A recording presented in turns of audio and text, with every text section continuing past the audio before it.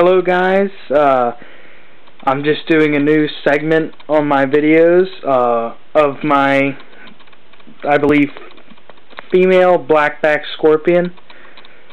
This is, I bought this one about a year ago. She's, I believe she's native to Arizona. I'm not really sure. I'll have to do some more research on her. She's one of the harder to find species. They don't do a lot of research on them. But on a scale from, the venom is really equivalent to about that of a black widow, even though it is a neurotoxin, which means it affects the nervous system. The black widow is a hemotoxin, which means it will affect the muscle tissue. This is a neurotoxin, so I mean on a scale from 1 to 5, I would guess it would be either a 2.5 or a 3. So, I mean, I don't know, I haven't named her yet. I've had her for a year and I haven't named her. So if you have any good names for her, leave her in the suggestion box, and maybe if I like the name, I'll choose the name.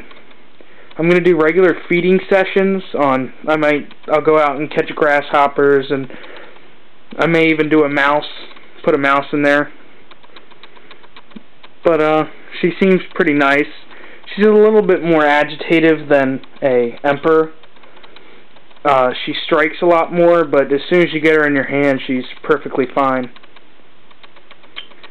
So if you have any names,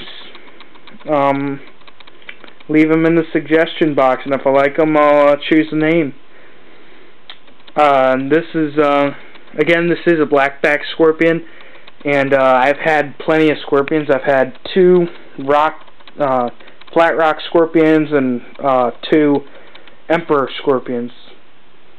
I believe, yeah, 2 emperor scorpions. The 2 emperor scorpions died, and so did the flat rocks. The flat rock scorpions I bought as babies, and they died. I kept the first emperor for about 2 years, and he was pretty big. And then the second emperor I bought, and I was expecting them to mate, not realizing that they were both males, or both females, excuse me. And the one broke its stinger, so it lived for about a year and then died. So this is the only scorpion I have now. If I buy another one, I'll let you guys know. But I'm kind of choosing a name. So if you have any good names, leave them in the suggestion box. Thanks.